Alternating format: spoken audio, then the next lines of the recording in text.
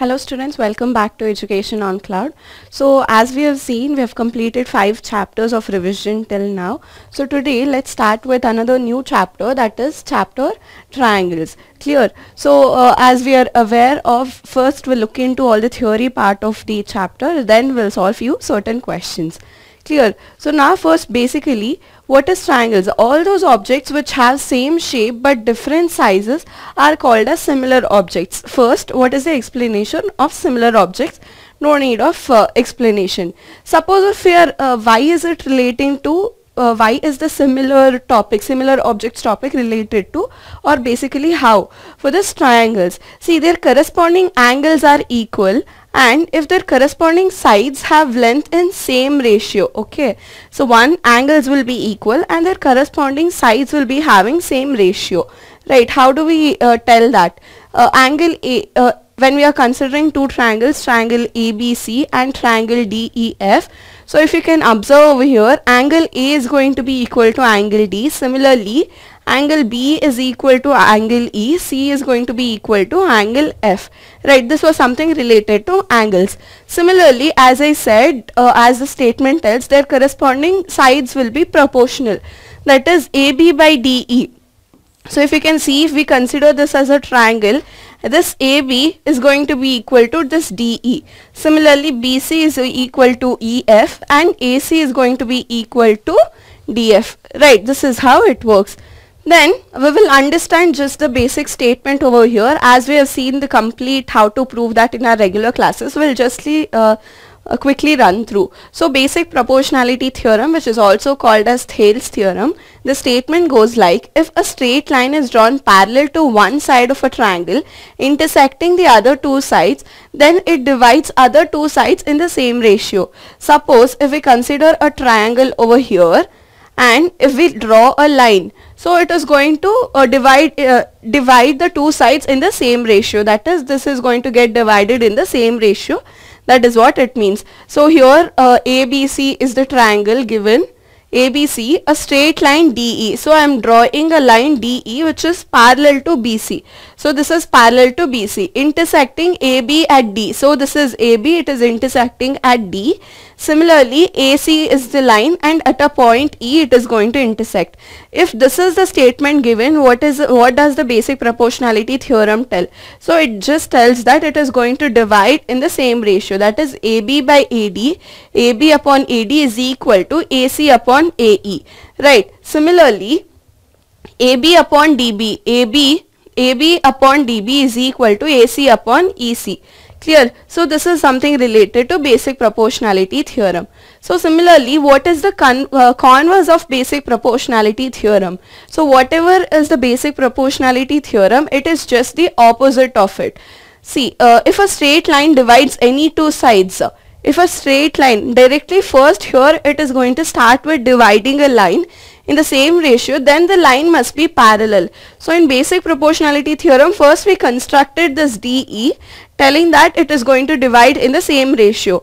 But now converse of BPT, or which is also called as converse of Thales theorem, tell that if a straight line divides any two sides, then the line must be parallel to the third side. That is, this DE must be parallel to BC is what we have to prove. Similarly, the next theorem is going to be Angle Bisector Theorem. From exam point of view, you can for sure expect any one of the theorems for a 5-marker. Clear? So now Angle Bisector Theorem.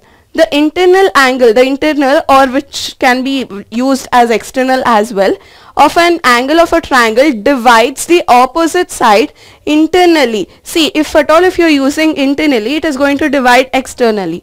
If you are using externally, it is going to divide internally in the ratio of corresponding sides containing the angle.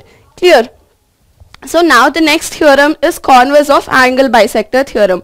Whatever you just saw in angle bisector, now it is going to be the converse of it.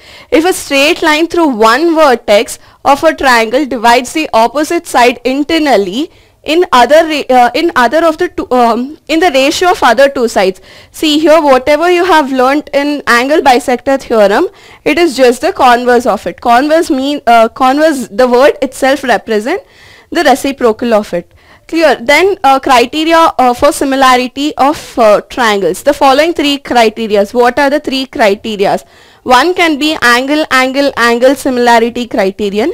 If two triangles corresponding angles are equal, then their corresponding sides are in the same ratio, and hence two triangles are similar.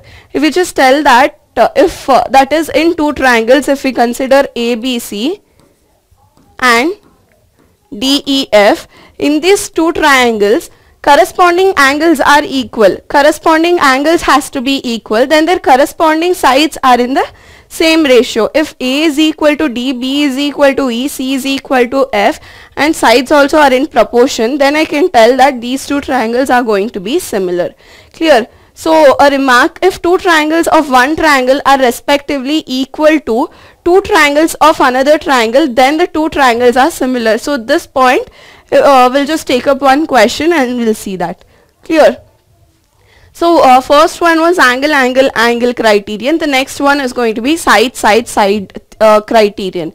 So which is similarity criterion for two triangles. This is all about, this criterion is all about when we are having two triangles, how using what basis, that is using what criteria can we even tell that whatever two triangles we have considered are going to be similar.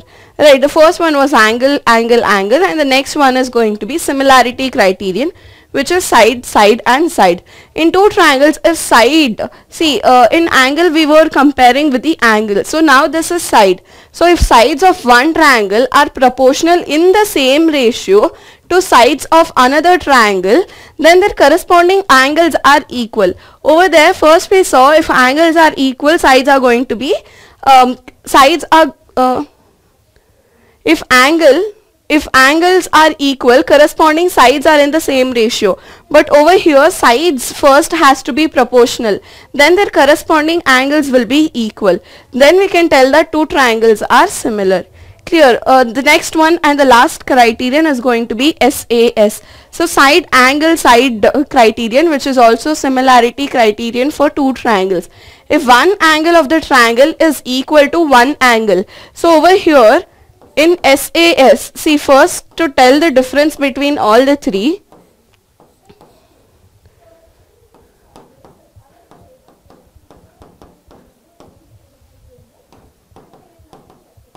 so angle, angle, angle has to be equal for AAS criterion. For the side, all these sides has to be equal. If AB is equal to DE, BC is equal to EF, similarly AC is equal to DF. But in this side, angle, side, as you can see here all three angles were equal, here all three sides, but here at least two sides has to be equal and one angle has to satisfy.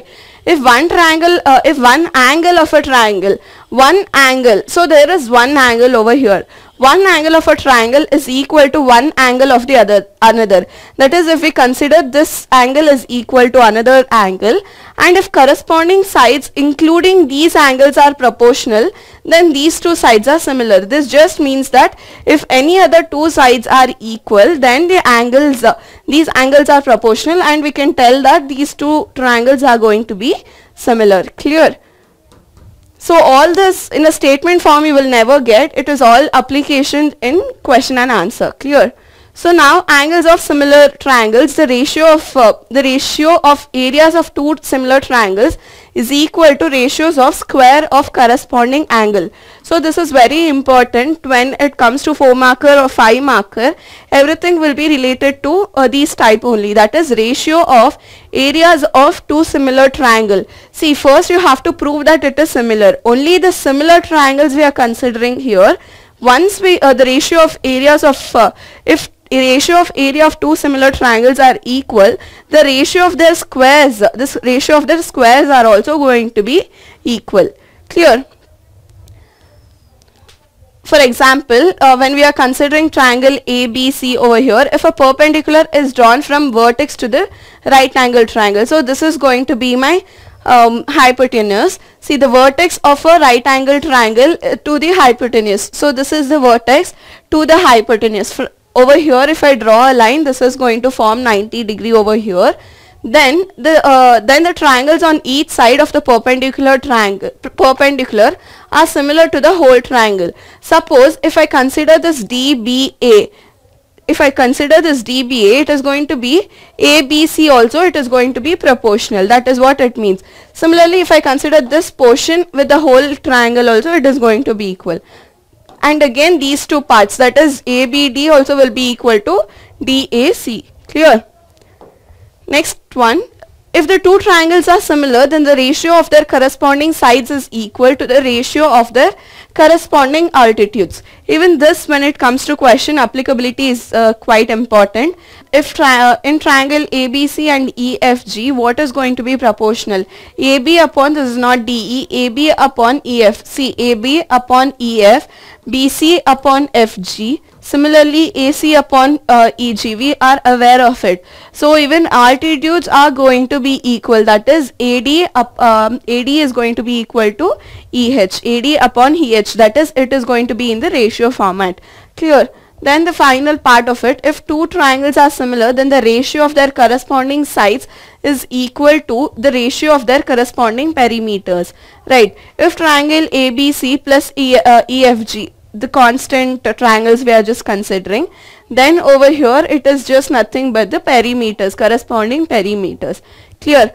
Next is going to be Pythagoras theorem and converse of Pythagoras theorem.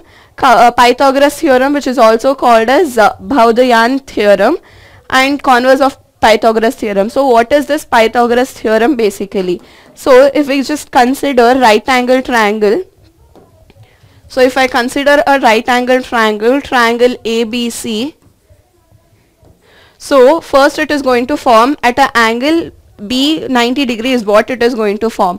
So this is hypotenuse square, this is hypotenuse side, that is the longest side is going to be your hypotenuse, and one is going to be your base and the other is going to be your perpendicular. Right, if this is my triangle, what does the statement tell?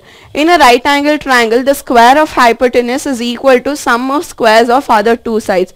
That is, the square of hypotenuse, whatever is the longest side, that is hypotenuse square, this is going to be equal to sum of squares of other two sides, that is base square plus perpendicular square. This is what Pythagoras theorem states.